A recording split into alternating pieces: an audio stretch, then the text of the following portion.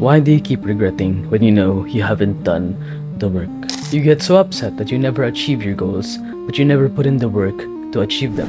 You keep complaining that you don't get the things that you want, but you know you don't deserve them. You get so jealous of the people who got the things that they want in their life without taking consideration of the hard work and effort they put in to get to that point. You get so sad that you haven't become fit, but you haven't went to the gym in months. You get sad that your grades are low, but you never studied for a single test. You get so sad that your subscribers are low, but you haven't uploaded in months. Most of the time, the reason we suffer is because of our own stupid decisions. Well, I can't blame you, since even I have my own regrets. I'm tired of this constant cycle of regret, and I want you to join me to finally put an end to this cycle. Learn from your mistakes. We're all human, and it's in our nature to make mistakes. It just depends on the person if and how they plan to bounce back from it. Remember, a person doesn't learn from being perfect. A person learns from making mistakes. Rather than beating yourself up from the mistakes you made, instead, learn from them and find possible solutions. You're not gonna get anything if you just keep whining about fucking up. Instead, take action and bounce back. As said in the world-famous movie, The Lion King. I've been running from it for so long. Ow! Jeez, what was that for? It doesn't matter. It's in the past. Yeah, but it still hurts. Oh, yes, the past can hurt. But the way I see it, you can either run from it or learn from it. Ah! You see? So what are you going to do? Stay consistent. There's a common misconception about consistency. People think consistency means doing something perfect every single time, which is wrong and unrealistic. Consistency is the trend of doing something. It'll look something like this. Let's say on day 1, you work out. Same as day 2, day 3, and day 4. But you miss on day 5 because you had to go to this birthday party. Just because you missed day 5 doesn't mean your whole routine is fucked and finished. Just do the exercise the next day.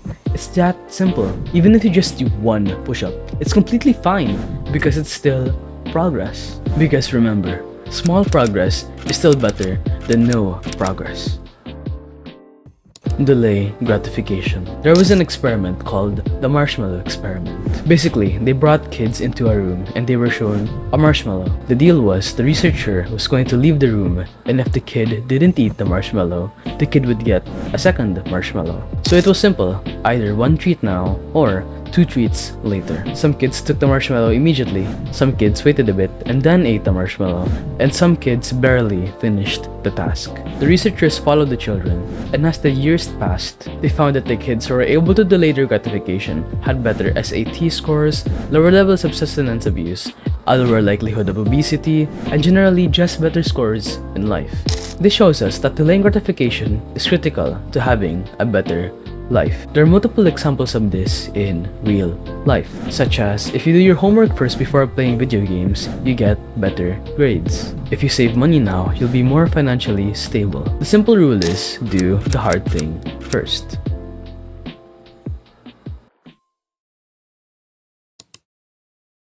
In conclusion, most of the time that we suffer is because of our own stupid decisions. If you want to stop the suffering, you have to take action and stop being a lazy bum. Of course, there are instances that it's out of our control, but most of the time, it's our own fault. Which is why I made actionable steps on mitigating this suffering. Take the tips I've given and implement them into your life. Remember that to live is to suffer. To survive is to find some meaning in the suffering. That basically concludes the video. If you ever liked the video, consider leaving a like and a sub. I made this video not only as a reminder to myself, but as a reminder to you as well. That the only person we can blame for the suffering in our lives is ourselves. We get upset that we don't have our ideal body, but we don't put in the work. We get upset because we have low grades, but we don't put in the work to study. I get upset about not getting my ideal numbers, but I don't upload consistently. Essentially, just keep yourself accountable.